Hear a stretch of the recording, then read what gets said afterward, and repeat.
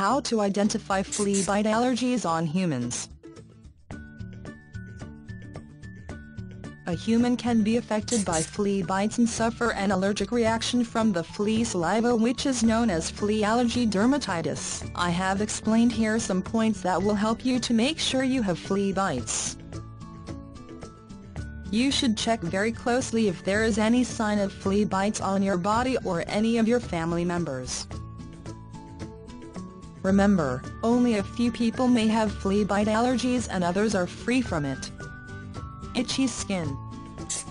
Flea bites allergic reaction may vary from individual person to person, but the itchiness is common as the main symptom of flea bites. All flea bites cause more or less itching, and those who suffer from flea allergy dermatitis may experience a whole body itching sensation. Children with allergic reaction may be affected more and they may scratch until developing open sores. You can use anti-itch cream like Aveeno anti-itch cream, or similar available in your nearest clinic. To prevent secondary infection, apply an antihistamine and antibacterial cream to the skin regularly before covering the bites with bandages. Hives. Flea bites leave a single, red bump, similar to a mosquito bite. And sufferers of flea allergy dermatitis may experience an outbreak of hives surrounding the entire affected area. Not only a single bump. The hive is swollen and very sensitive. Reaction time and length. An allergic reaction usually may develop within 12 to 24 hours after biting fleas. The reactive symptoms may last for approximately 1 week.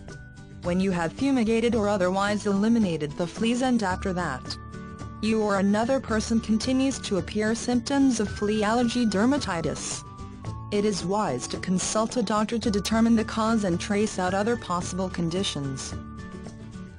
From the above symptoms, you can make sure whether you or your pet affected by fleas or not. If you find that your cat or dog scratches frequently and some open sores or scabs appear on its skin, definitely it has been bitten by fleas.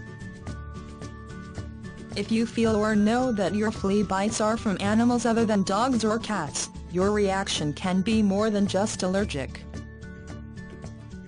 and you should see a specialist doctor to prevent the possibility of transmitting flea diseases. Disclaimer: no accuracy warranty of any information provided here. This is not a medical advice anyway,